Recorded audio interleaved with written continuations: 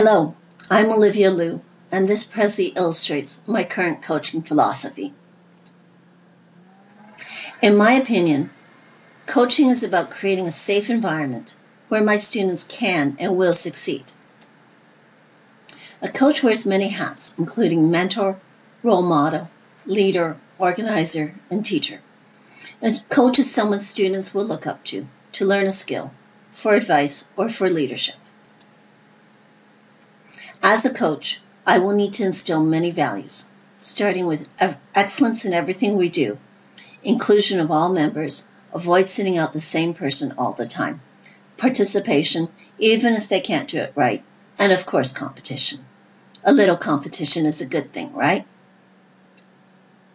Speaking of participation in sports helps to build social skills.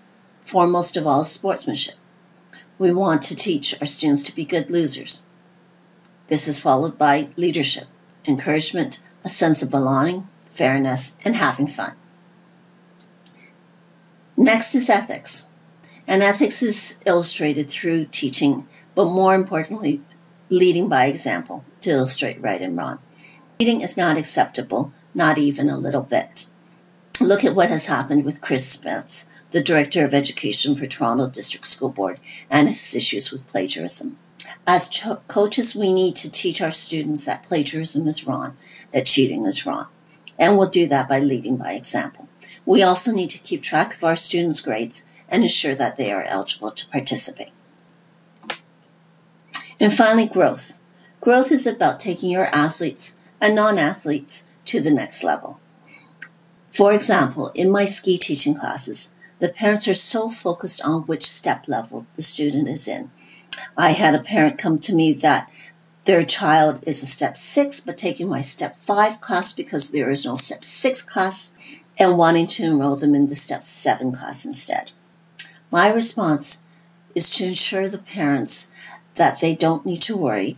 I would be using differentiated instruction and teach their child and help them to move forward from whatever level they were at. This slide contains my references.